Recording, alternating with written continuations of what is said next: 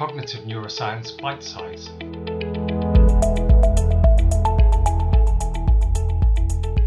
With Jamie Ward, University of Sussex, author of The Student's Guide to Cognitive Neuroscience and The Student's Guide to Social Neuroscience.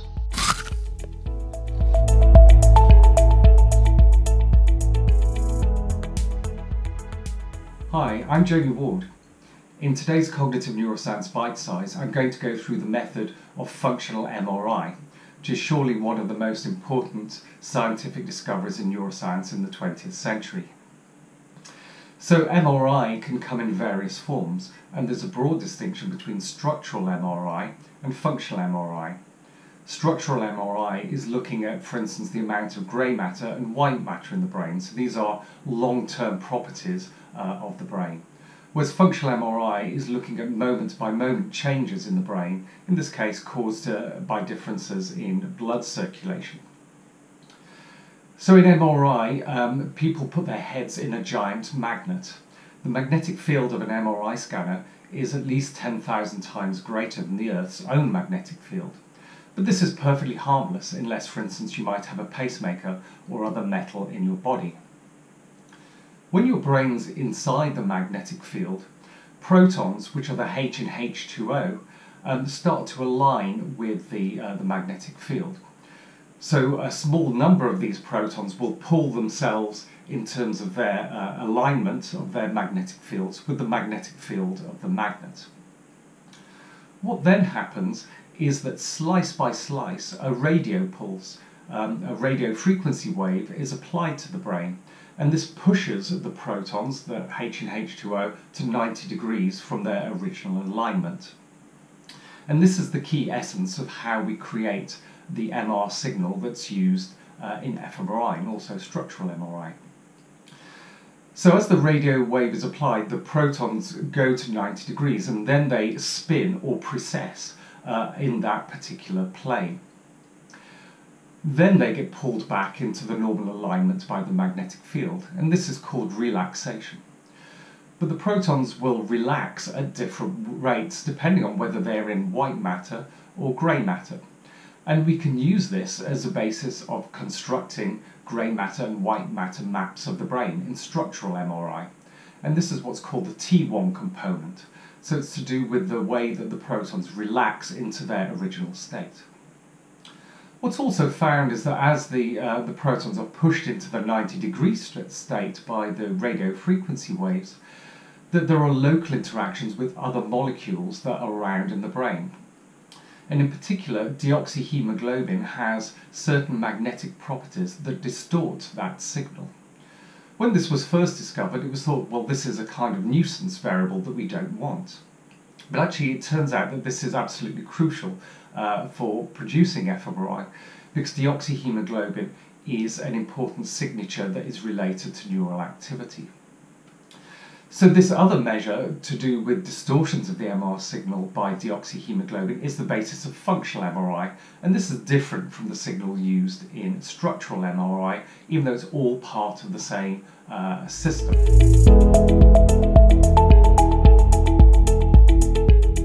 So fMRI is based on the relative amounts of oxygenated and deoxygenated blood in the brain, in particular regions throughout the brain.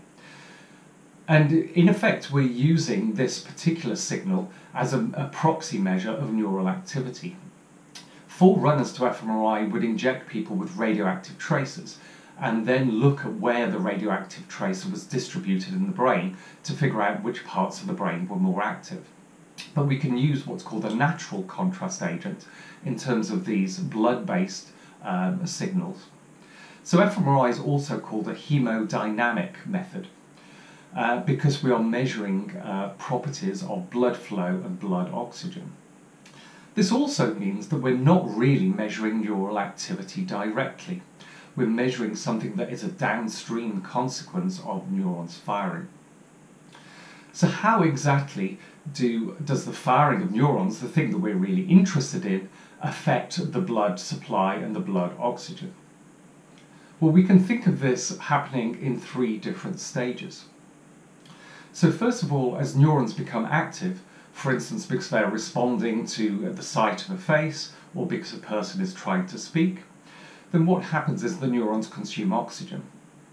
The brain doesn't store its own oxygen supply, so it needs to get it from the blood. So as neurons fire, they consume oxygen, and oxygenated blood gets converted to deoxyhemoglobin. And that's the initial stage of this particular process. But it's not the main signal that we use in fMRI. And this is the second stage, which we call overcompensation. So what happens is that the blood supply is in a fine balance, and as soon as you start consuming oxygen, it tries to supply more oxygen into that region. And in fact, it does this by overcompensating. It supplies far more oxygen than is actually needed. So this leads to the paradoxical situation of, as the parts of the brain consume oxygen, you end up with more oxygen in the region and not less, because you are overcompensating for the use of oxygen. And this is the signal that we're measuring in fMRI, and it's called the BOLD signal, blood oxygen level dependent contrast. And this is due to the capillaries in the brain expanding, so they dilate, they grow bigger. The capillaries run all the way throughout the brain, a very fine vasculature with this. And the final stage is that eventually the veins will dilate, so this is called an undershoot, and the veins are obviously carrying the deoxygenated blood, and this will go in the opposite direction. But the main signal that we're looking at is this BOLD response, this overcompensation.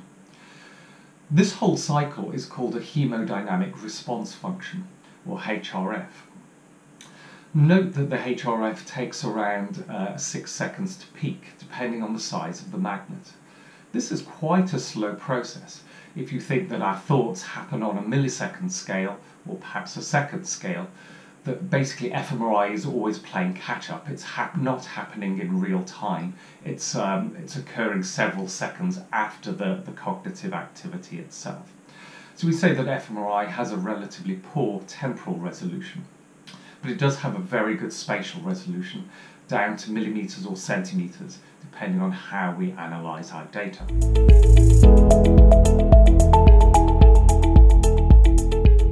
So I've described how changes in neural activity drive this change in the BOLD response. But how can we use this BOLD response in order to study cognitive processes in the brain? One of the key things to realize is that the brain contains many regions, each of which has their own particular speciality. So for instance, whilst we're viewing faces, only some parts of the brain will show an increase in the BOLD response and most will not. And in effect, what we're trying to do is that we're trying to figure out which parts of the brain are particularly responsive to certain stimuli or tasks or certain aspects of cognition that we're interested in. And what we're doing is that we're ultimately creating images of statistical significance. So we're looking at each and every region of the brain and saying, for instance, which part of the brain responds significantly more to faces. And if we think it does respond significantly more, then we colour that part of the brain in. So the beautiful maps of the brain that we see coloured in are not maps of neural activity, nor are they maps of blood changes or haemodynamic responses, or they are maps of statistical differences that are linked to the particular cognitive processes that we're studying. What this also means is that the data that we get from fMRI is not foolproof. They're statistical methods.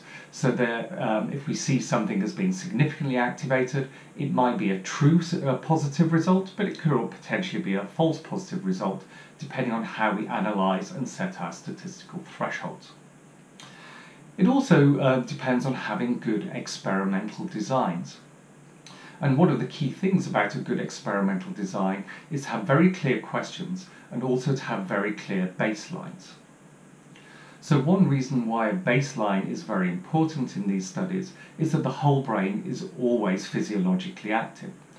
What I mean by that is that neurons are always consuming oxygen, otherwise they would die. So what we're looking at are relative changes in the BOLD response rather than a change from zero, because the brain is never at zero, it's always doing something. But the question is it doing more in particular cognitive situations when we give certain stimuli or tasks? So let's consider a concrete example of trying to find brain regions that are responsive to the sight of faces. What we might do in our fMRI scanner is that we show participants a series of faces over time.